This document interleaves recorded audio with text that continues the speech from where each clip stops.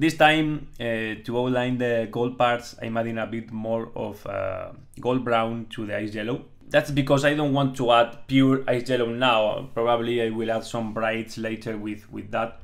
So with this near or this close to ice yellow color, I can add small brights and outline areas of light, like this one of the lower part of the seal, the small seal, or whatever it is, and of course use this color to add brights and outline edges of the different parts of the figure.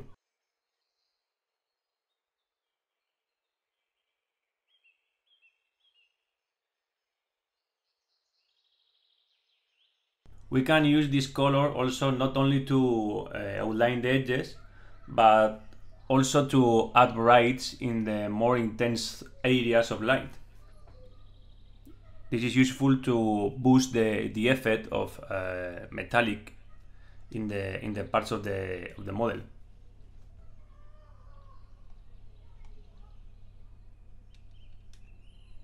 And it's important to outline the rivets. I think I have said it before in the part 1, but this is important because it adds definition to the model, because it has a lot of detail. Also, with pure ice yellow now, I can add brights in areas where 2 or more lines converge. I mean in a vertex, and obviously in other areas that we perceive that a bright could be useful, or adds or boost the effect of some chrome golden. Also in the head, for example, is useful because this is a bit confusing because of the detail in a very small zone. So adding this bright with pure ice yellow, or in the shoulder part like I'm doing right now, is better to achieve the effect. Don't forget to outline in the best way possible the ornaments and the different areas of the figure that are confusing, like the ornaments of the shoulder part, or maybe this point of the weapon because it's a bit high from the viewable, the small holes of the weapons, and everything that you find is not well defined from the distance. It gets always benefit from the outlining process.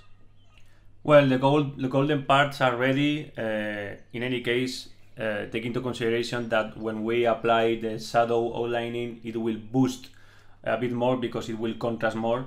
And now I'm going to paint the red part and the white part of the shoulder pads. It's a very easy process because I just want to add a bit more of color and contrast on it. So I take in this matte red from Vallejo, which is a cold red, and it will fit very well with the blue, which is a cold color too. So because I'm applying light, I'm applying a more brighter color.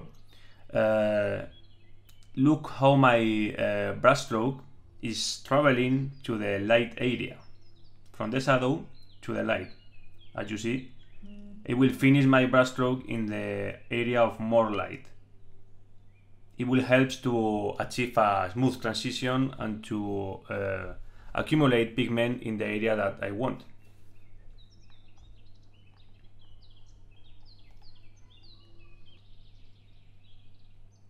Well, look, this is like a dark purple, much better in this way.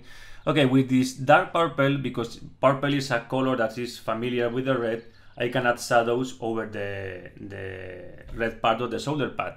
The black that I have used is an ink, so be careful, and you have to dilute more than usual because the inks are very intense and covers very well, and actually we are using a dark color, so it covers again more than with a brighter color.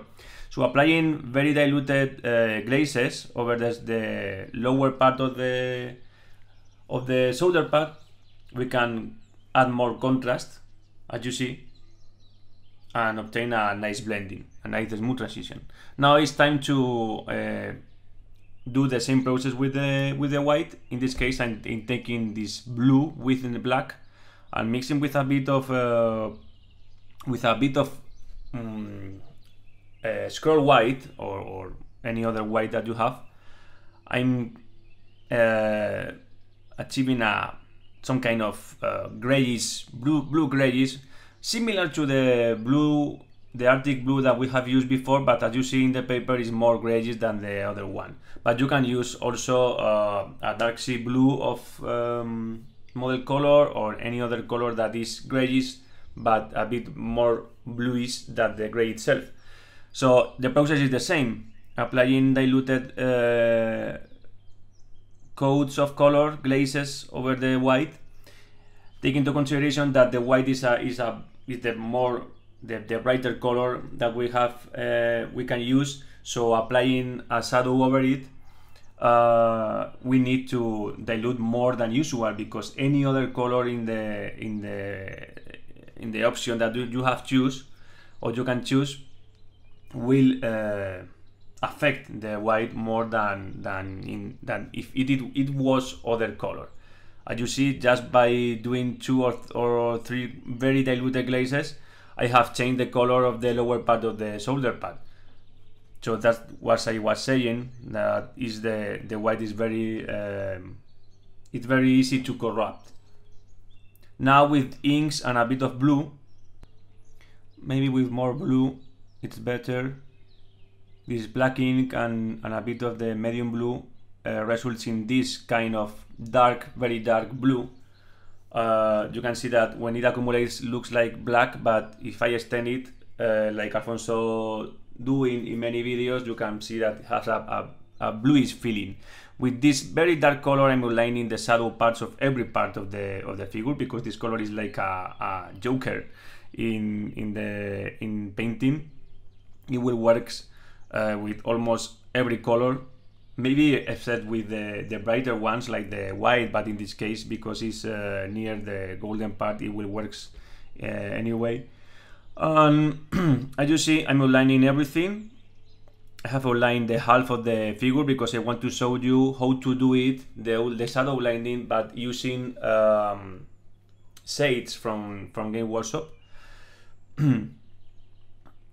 But before that, I'm taking this dark purple, and see how just by adding a glaze in the planes of the figure that are hidden from the light, or hide from the light, I can add more contrast and define better the different shapes of the figure. This is something similar to what we have seen in the video of the Invincible from Infinity. Adjust glazes, guys. It's very easy to do. It's more important the area where you put, because this form of the shape of the shoulder pad that is curved, just by adding this glaze of dark purple is creating a new shape that we have more noticeable now than previously, because it was a bit hidden from the interpretation of our eye because of the color.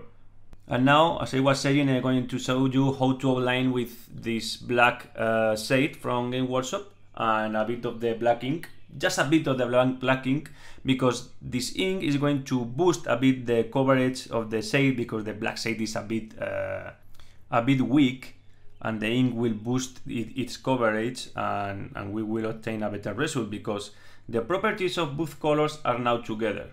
And with the black ink, just the drop of black ink that we have added to the shade, we have created a mix of properties between them, and you can see that with these properties we can outline being less careful, because the property of the shade that it flows to the gap, it's still present in the mixture, but now it's covering better, so the outline is more powerful. It allows me to be more rough in the outlining, and it's true that the effect is worse that compared with the inks, or a classical ink plus normal paint acrylic mixture that I'm using in every process, but this combo of shade and inks for those of you that are less precise because you are not habituated to paint, or you are starting in the miniature world or whatever, needs to be more needs to be less precise because you don't have the precision needed to be to do a classic outlining, and it's okay. There's no problem with that. This is just a trick that maybe allows you to advance to a medium stage of precision, and after that you will find confident enough to try to do the outlining, the classic outlining in the figure. But I have to say one thing to you is that the precision is gained when we try to be precise. So never forget that, and let's try to be precise. Well, this is the figure outlining in all the areas. This is a mistake that I have created while outlining.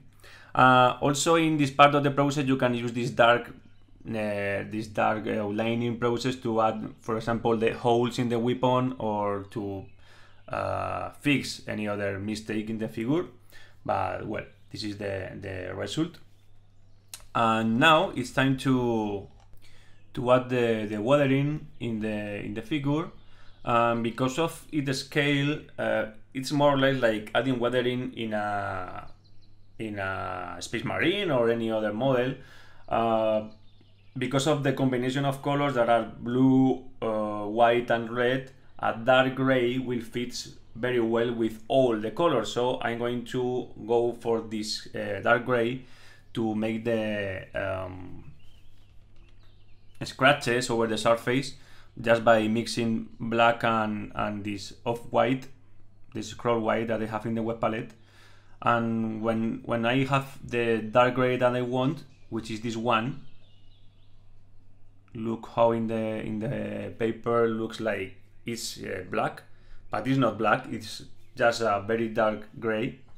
With this color and a medium dilution, not this one, this is only for you to see that it's not pure black, but with a mid dilution. So it's important to have the brush dry in a first stance, not because if you add water to the mixture, it will not going very well to the scratches. But with this medium or low dilution on the paint, I have to outline the edges. It's more similar to outline edges than to add the scratches itself, but doing that in a different way, because instead of doing lines in the edges, I'm jumping, as you see, I'm like pointing in the edges to create a small scratch. And sometimes I can do this, that is like a don't know, like a long scratch or a cut over the surface. But it's important to be fast, like this. Fast with decision.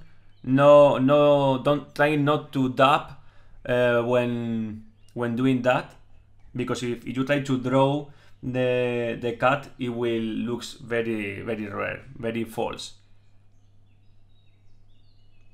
And it's just something about doing more scratches.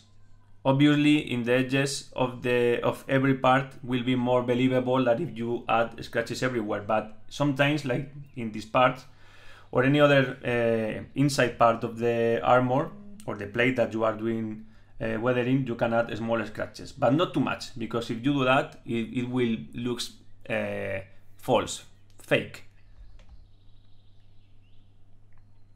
Now you can outline the scratches. That is something that adds more detail and definition to the structure, to the model, with this clear blue, the same blue that we have used to outline the other parts of the blue. You can outline the different scratches.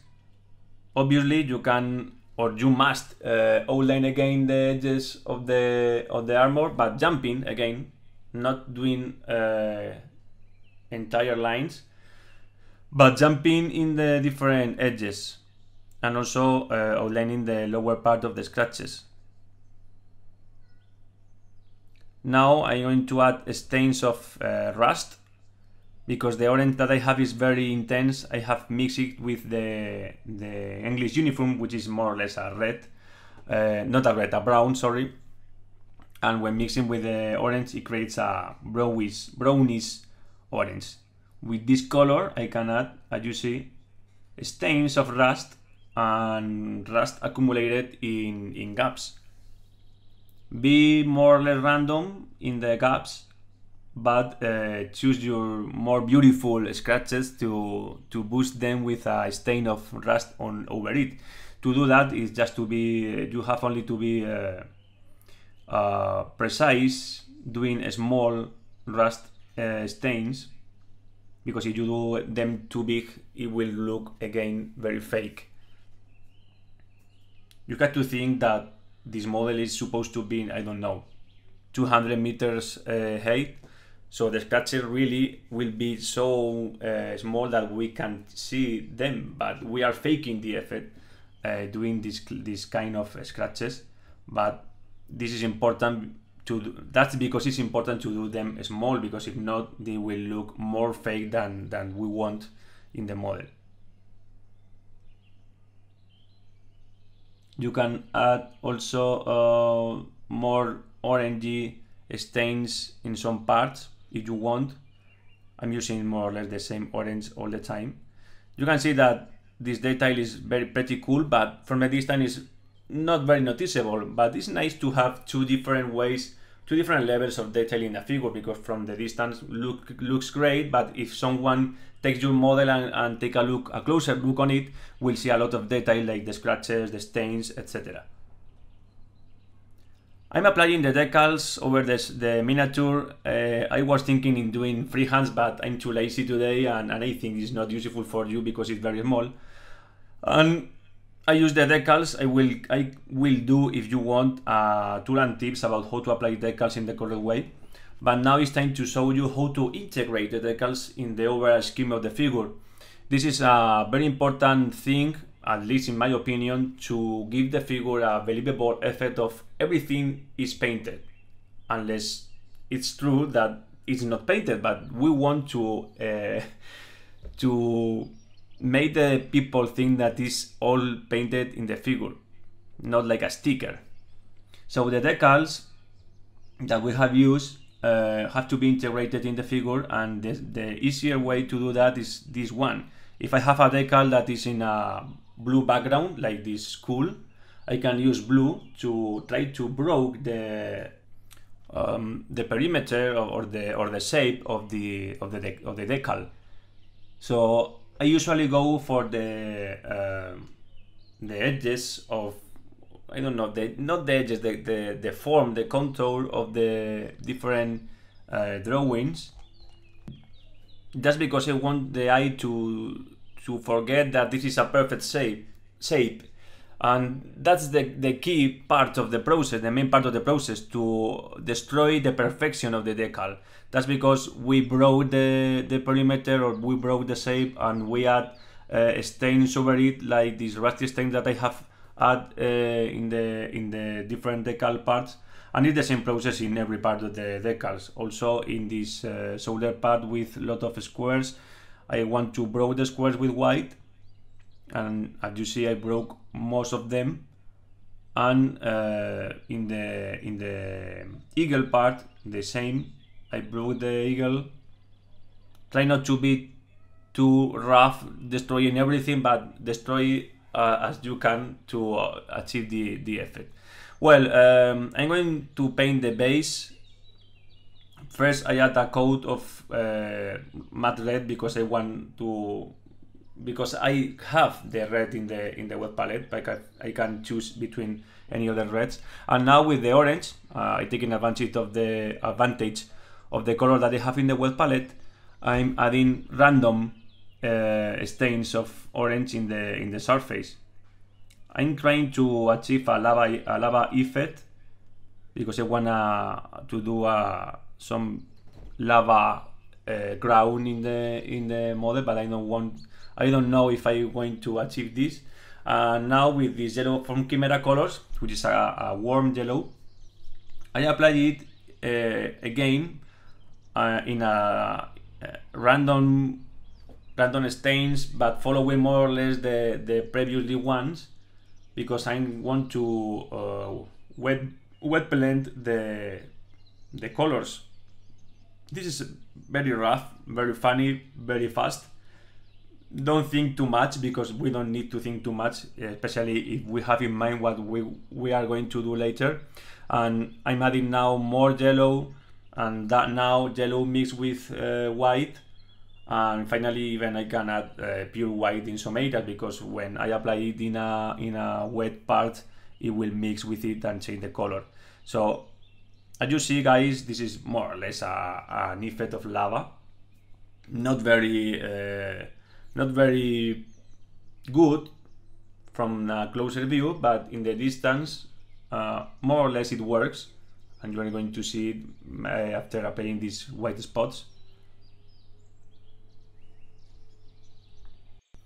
As you see, the effect is more or less convincible enough for what I want to do. I'm going to apply this texture paint from Game Workshop, which is called Martian Iron Earth, which is a cracker, and I hope it will let to see the under part of the texture. With this rubber brush, I'm applying a thin layer of this texture. If it is too thick, I think it won't work. This is the thickness of the layer, and now I have to let it dry, and if it works, it will be nice. If not, it will be my fault. And guys, this is not working. I think the layer was too thick. You can see in some parts of the base that the lower part, the lava effect, is slightly visible. So okay, this is a failure experiment. I will try to do best next time, but the effect anyway is it's great, at least for me. It fits very well with the overall look of the figure, because the orangey look of the base is a complementary color of blue, and make it more noticeable in this base, this kind of base. Probably we'll add later pigments with orange or yellow pigments. You will see in the final pics, but I will do it off camera, because it's a very easy thing. Well guys, this is the end of the process. I hope you have enjoyed and you have learned with it. Remember that it's very important to me if you share this content in your WhatsApp groups, in your social media, Facebook, etc. Because it's a free content, so at the end it is what it is. It's something to share and to enjoy with all the people, or as many people as possible. Remember that if you want to support me, I have a Patreon available that allows me to generate more content, more free content, and more specific content for teaching and learning the miniature painting. And nothing more, guys. Thank you for supporting me. Thank you for being here watching this video, and tell me your doubts or your comments in the video comment box or wherever. Thank you for watching, and see you in the next one. Bye bye.